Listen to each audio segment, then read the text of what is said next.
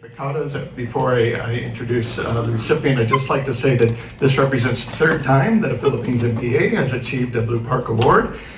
They're, as we heard earlier, quite phenomenal leaders in marine protected areas and the ocean conservation.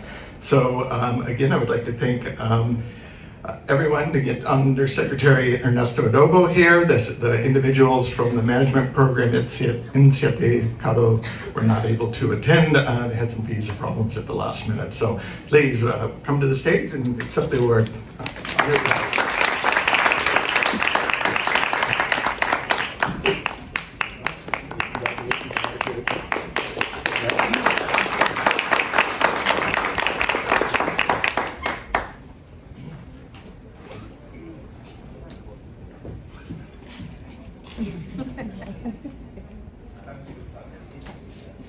The Philippine government is honored to receive this award, this Blue Park Award, on behalf of Siete Pecados Marine Park.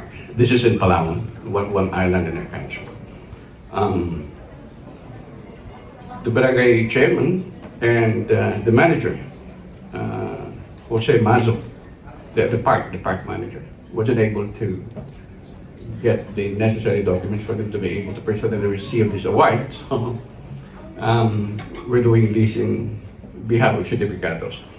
This is a little word for Siete Pecados. This is an outstanding example of a locally managed marine protected area, established and implemented by the local communities in partnership with local government. There are close to 2,000 locally managed MPAs in our country.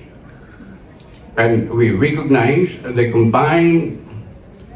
combined with the National Integrated Protected Area System, they make a valuable contribution towards meeting the country's target towards Kunming-Montreal Global Biodiversity Framework. In addition, the Philippines is honored by the recognition that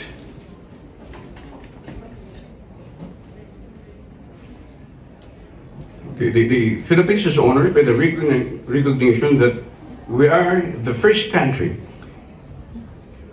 to have 3 Blue Park Awards. That's kind of grand slam.